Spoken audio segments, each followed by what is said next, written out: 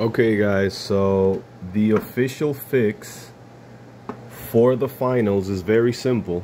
I'm gonna explain it to you guys. Here's my old lady. Alright, I'm gonna explain it to you guys. Sorry for the mess.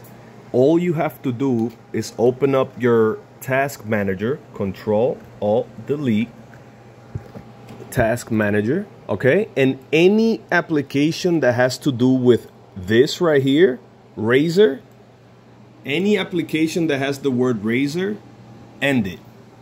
End it and try to open the finals. Some of them are gonna open back up again on its own. You have to close it. So any application that has anything to do with RAZER in your task bar, end it and restart the finals. I've been crashing for 5 hours straight and I just fixed it before the devs can. And somebody go on my YouTube channel, share this video, and let's help everybody get back in the game, because we can't just let the game die. The devs are never going to figure this out. Close all RAZER apps and you automatically fix the game. I've been crashing for 5 hours and I just fixed this shit. Subscribe, like, share. Get her done.